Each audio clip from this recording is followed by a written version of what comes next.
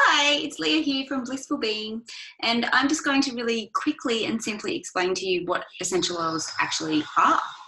So basically, essential oils are pure aromatic compounds, and they're very volatile aromatic compounds.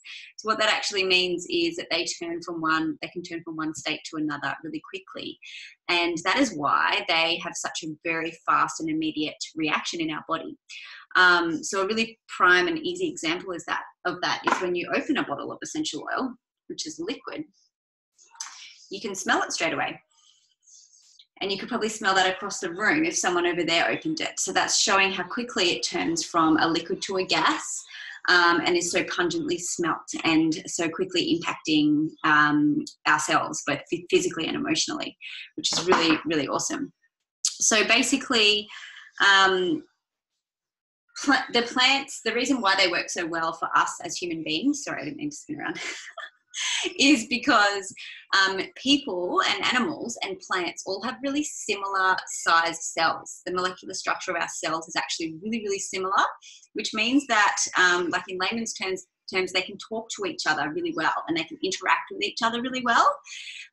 So what an essential oil actually is it's a pure extract from a plant, and it's a plant's defense mechanism. So all different plants all around the world, when they are feeling threatened, or if they have any kind of environmental threats against them, which may be various different things, funguses, insects, whatever, they expel this essential oil, which is their defense mechanism to help them. So that's really similar to our immune system. So us as human beings have an immune system, a built-in immune system. So we're super lucky.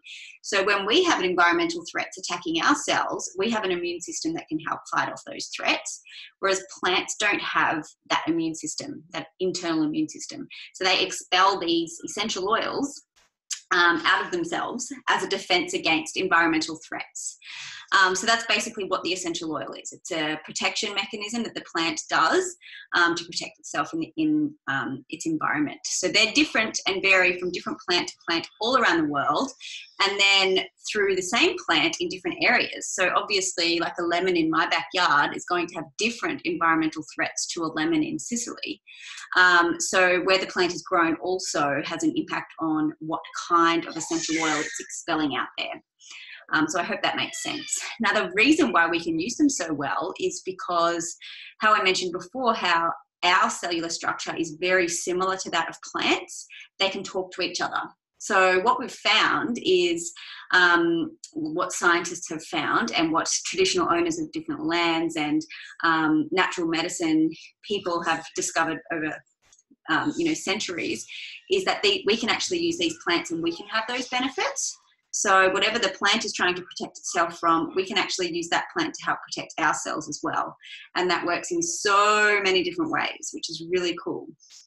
So what's happening now, and why the emergence of essential oils is becoming so popular, is because the science is actually now catching up what traditional owners and medicine men and women have known for a long time, what these plants actually do. But they're actually doing scientific studies to see what the chemical constitutions are in the plants and what impact they're having on the body in a positive way. So basically that's how it works. So it's a plant's defense mechanism that's expelled in the form of an essential oil, and we can use those to help our cells because our cells are very similar in structure.